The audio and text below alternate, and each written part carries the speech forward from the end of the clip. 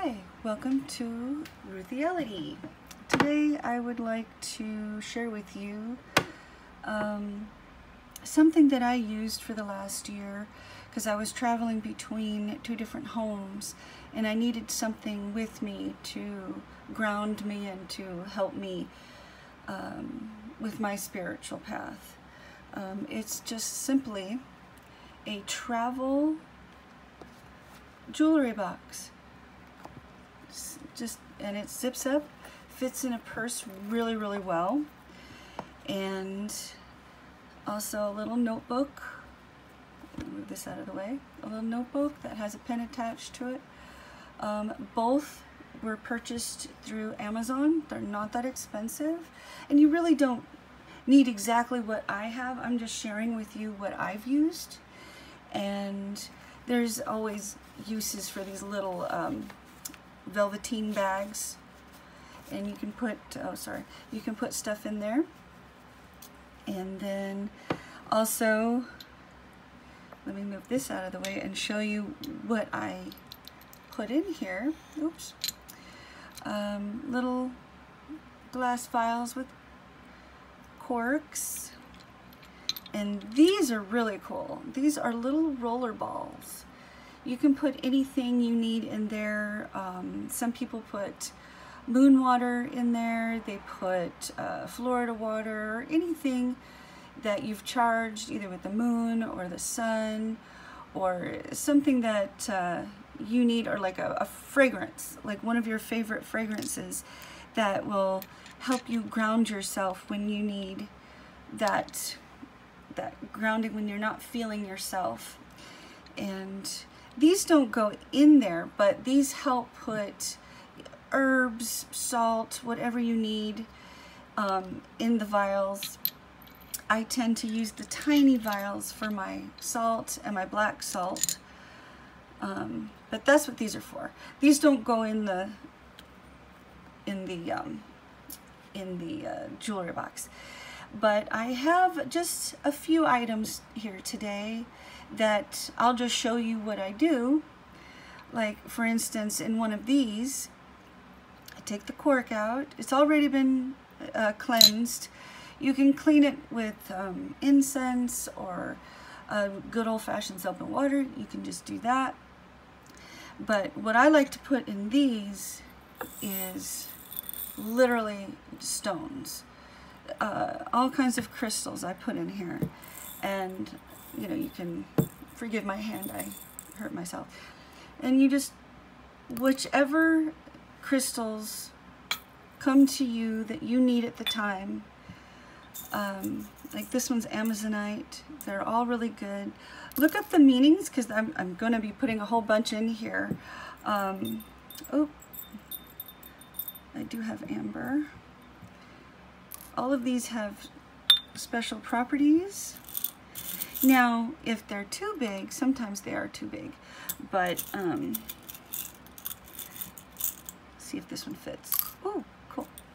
And then, like I said, I'm putting all kinds of fun, and now, I know I'm hemming and hawing, but because this is only my second video, each crystal, I don't know if anybody's ever shared this online or what have you. That's fluorite. Crystals do have a scientific backing to them. They do hold energy. They do conduct energy. And if you put your intentions in them, they do help you. It is not like Merlin's magic, but it is, they do work. They do help you. It's like, you know, your televisions have liquid crystal in them, and they're conductive, and they show you a picture. So each of these has a property, whether you consider it magical or not. There is something to that. And see, you can put more than just what I did, but I just put one of each of just the basic crystals. And then in your little, it will fit. I guarantee it will fit. See, you can put that in there like that. And then with like my salt, I have Himalayan salt. Ooh. See if I can get this here. That's where I get this nifty little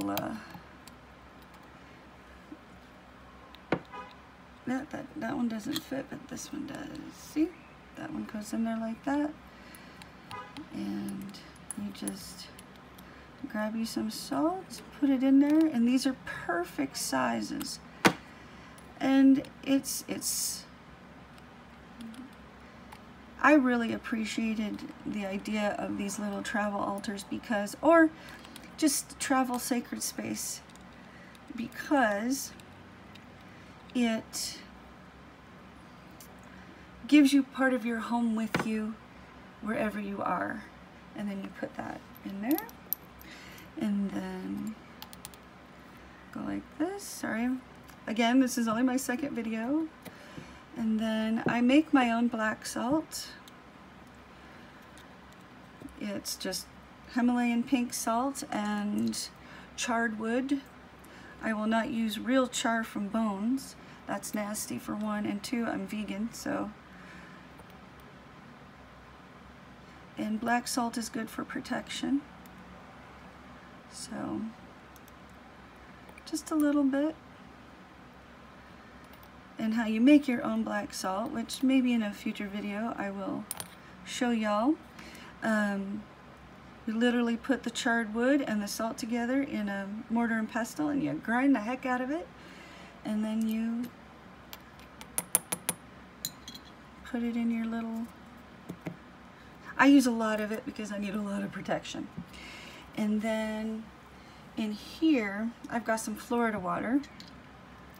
You literally just put it in there. Hopefully I don't spill it. See, like that, and boop. Hopefully I don't spill it. Oh, groovy, it worked. And then like this. Oh, it smells so good. And that just, for me, because it smells so good, it just helps me out. It just, and then you just put a little bit on your wrist, and you can smell cleansed and uplifted, and then you put that in your little travel altar. And then there's other things you can put in there too, like you can put any kind of jewelry, anything that you're working on, any kind of working that you're doing. But this is just something simple. You can put any type of, for some it would be a talisman, it can be anything, and let's see, like some people might want to put a picture of Mary, and she would go right there, or she can be in here like that, and then she can be in there with you, and then you just zip it up and you put it in your purse. Well, I hope this finds you blessed today, and this was fun for me to make. I really had a good time doing this, and I just hope that this little idea can help some people out there that maybe, you know, bring something that's special to you with you. And when you're feeling down and you're feeling overwhelmed, you can just hold on to it and meditate with it, or just what have you. And I again, thank you so much for watching, and I'll talk to you soon. Bye-bye.